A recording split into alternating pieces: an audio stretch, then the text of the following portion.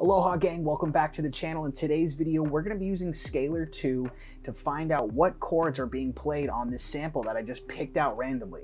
Let's get it.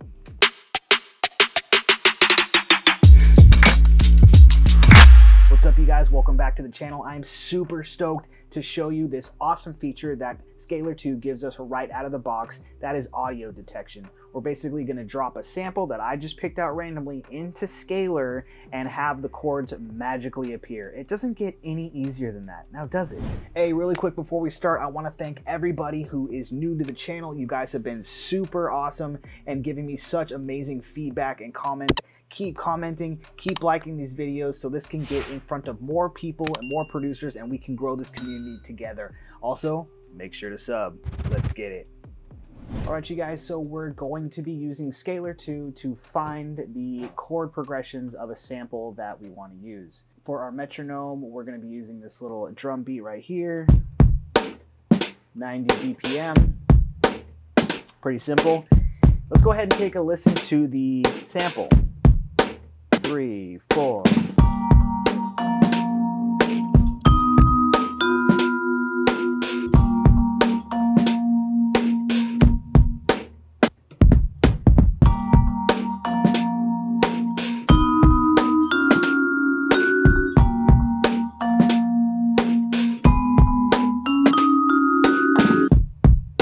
Right? So that's a little hard to pick out if you were just going to use your ear and you wanted to find chords that were being used in that sample. It's kind of tricky, you know, it may take you a long time, but SCALER is going to make it easy for us. Now, all we got to do is drop this sample into our SCALER, hit yes,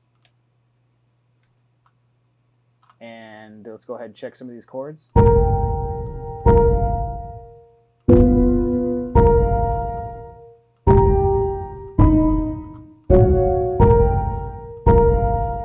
Pretty close. Let's hear it with the sample now. First, I want to bind these chords to my MIDI controller. So we're going to come over here to the right side and click Bind button. And now these chords are lined up with our keyboard or our MIDI controller. So let's go ahead and listen to that.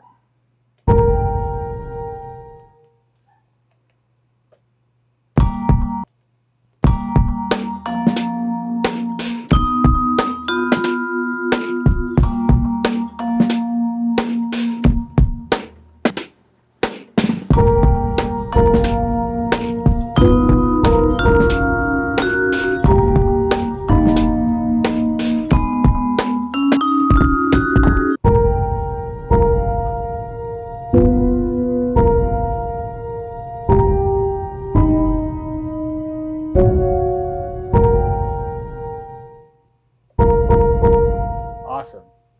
Now we could probably mess around with the sound and see if we can maybe have it as a pad underneath that. It's probably what I would do. So let's find.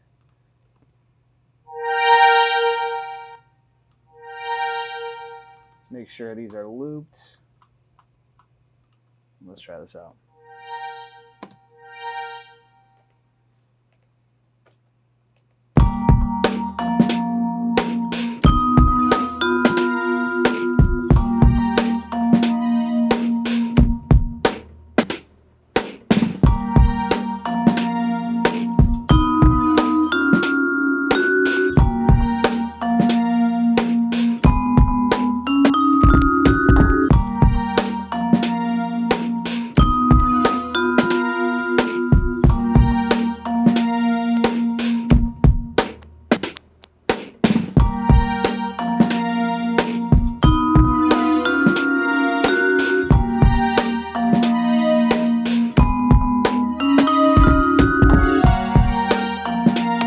You can mess around from there, but you kind of get the basic idea. How fast was that from going from this pretty advanced chord progression, not even knowing what it is, dropping it into SCALER, and then having a sort of base to choose from.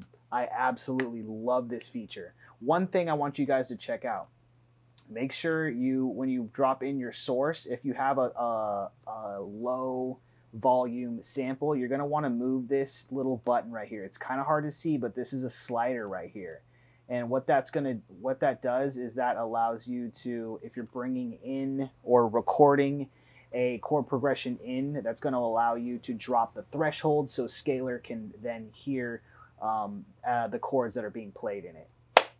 Yeah.